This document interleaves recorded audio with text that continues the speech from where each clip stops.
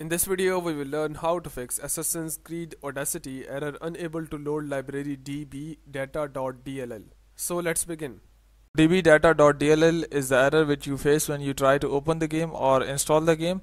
It is mainly caused by Windows Defender or some other antivirus, because when you try to install or open the game, there is a file with the name of dbdata.dll, and antivirus or Windows Defender think it as of a virus and try to delete it. When the file is deleted, so the game gives the error. So what you have to do is just go and uninstall the current game that you have just installed. The first step is just go and uninstall the game that you have currently on your PC. So just go and uninstall it. For that, just go to your control panel. Your current game doesn't contain the dbdata.dll file, so what we have to do is just go and uninstall the game from here, or simply just go and delete the game from the local disk. Once you have done so, the next step is just go and turn off your Windows Defender and your antivirus. For antivirus, what you have to do is just go here. If there is any antivirus, just go and right click it, and there is an option for disable antivirus permanently or for some time. So just go and give it some time, about 1 hour, or you can just go and disable it permanently. It's your choice.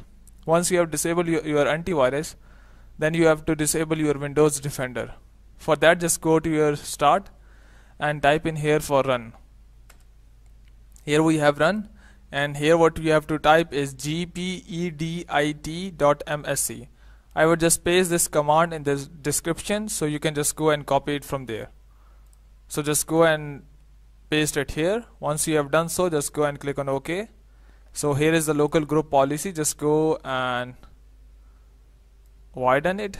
Once you are here, just go and click on the administrative templates. Open it, and here just go and open the Windows components. And here just scroll down below and search for Windows Defender or Windows Defender Antivirus. So here we have Windows Defender Antivirus.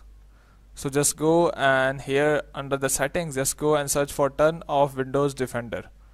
So just go and right click it, click on edit, and here just go and click on enabled. Apply, click OK, and close it. Now your antivirus and Windows Defender are both closed. Just go and reinstall your game. By doing so, hope your problem will be solved. If you still face any error, just comment down below. I will try to answer that. I would just paste this link in the description that will help you to disable Windows Defender. So here is the procedure. All you can just go and follow that. And I would just paste this link also in the description that gives you the alternatives if the problem is not solved by this method. So here is another method of checking the integrity files and installing the DirectX. Hopefully your problem will be solved by this antivirus method. If you still have any confusion or error, just comment down below. I will try to answer that. But before you go, please subscribe, like, and share. Thank you.